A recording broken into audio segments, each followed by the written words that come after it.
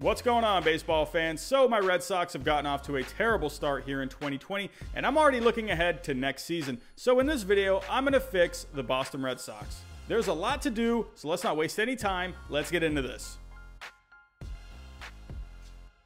The first thing to do is to let Jackie Bradley Jr. walk in free agency. I would try to trade him for something by the deadline to maybe get a prospect back, but as much as I love Jackie Bradley Jr., the Red Sox should be fine without him with guys like Verdugo and Benintendi. The next guy to let walk is Martin Perez. I just don't see him being effective as a starter in Boston, but maybe out of the bullpen he could provide something. If he comes back for a cheap deal for a bullpen role, then maybe I could see it, but as a starter, no way.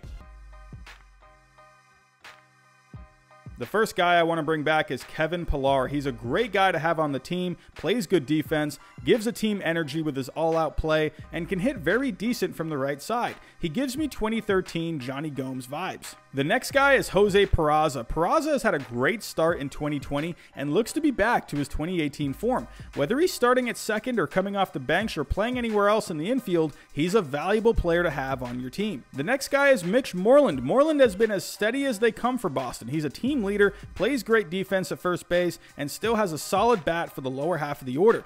With Tristan Casas still at least a couple of years away, keeping Moreland will help bridge the gap. And last but not least, I have Brandon Workman. Workman's been a fixture for the Red Sox for years, whether in middle relief, setting up, or even closing games. He has been solid for the Red Sox and should absolutely come back.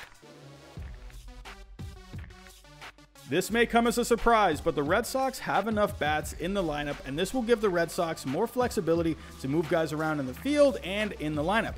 Getting rid of Martinez will free the Red Sox of about $19 million in salary for 2021, which will help out a lot in free agency.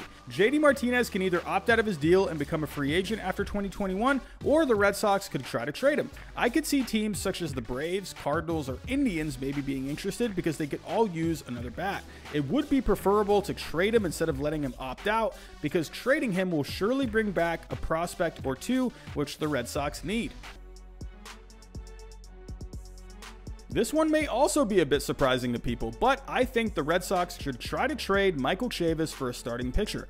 With the Red Sox lacking prospects, they would really only be able to trade someone like Michael Chavis, who has to move around in the infield for the Red Sox right now to even get some playing time. I think he could be a decent trade piece considering he's only 24 years old with power. And as of right now, Boston has Bobby Dahlbeck and Tristan Casas as corner outfielders in their system, so I think moving on from Chavis would be fine. I would go after someone that is cost controlled. Maybe Matthew Boyd from Detroit. Detroit may be wanting to start grooming some younger guys. Maybe Joe Musgrove or Jamison Taylor in Pittsburgh. Neither are free agents until 2023, and Taylor did just undergo Tommy John, so maybe the Pirates would be interested in moving on from him, and Bloom can take a chance on him. There's Brad Keller on the Royals. He could be interesting considering the Royals have an influx of starting pitching prospects that could be coming up in the next couple of years.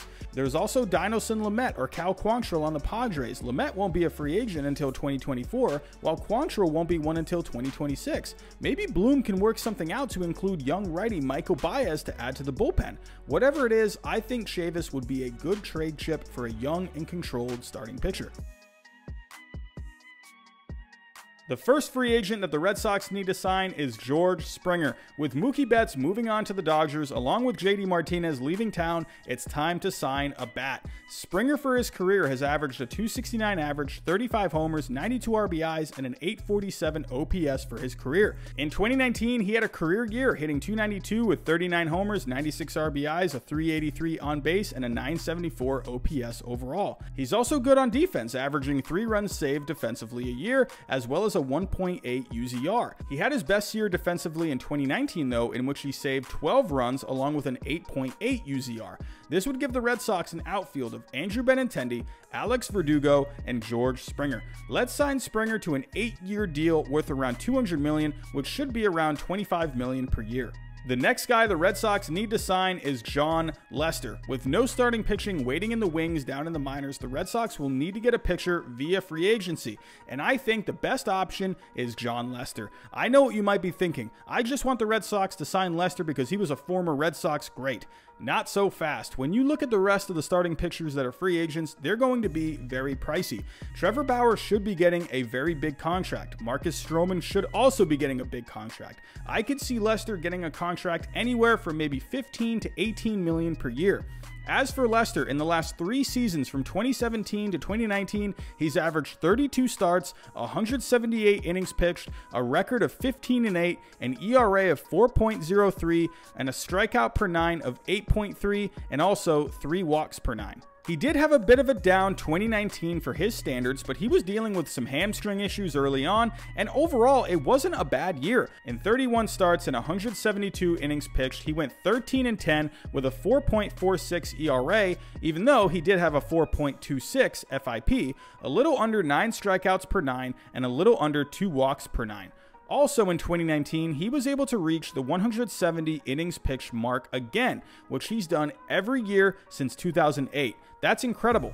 Overall, Lester's a workhorse, and the Red Sox need a guy that won't be too expensive and has shown can be reliable. The next thing to do is sign a reliever for cheap. There will be some solid relievers on the market that shouldn't cost too much, like Andrew Chafin, Tyler Clippard, Pedro Baez, or Trevor May. I think this bullpen could use another established name to add to the mix.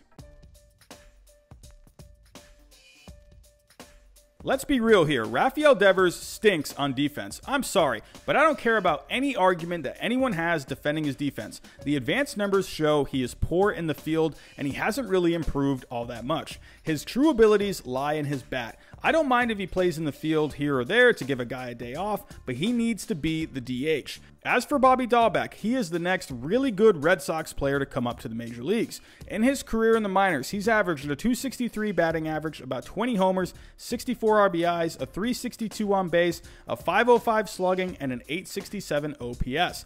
In 2019, playing at AA and AAA, he hit 27 homers with 73 RBIs, a .356 on base, a .460 slugging, and an .816 OPS overall. On defense, though, he is much better than Devers thanks to his good hands, footwork, and ability to read the bat off the ball. So if I were the one fixing the Red Sox, that's what I would do. Tell me down below in the comments what you think. Tell me down below in the comments what you would do to fix the Red Sox. But that's all I got for right now. Thanks for watching, and I'll talk to you next time.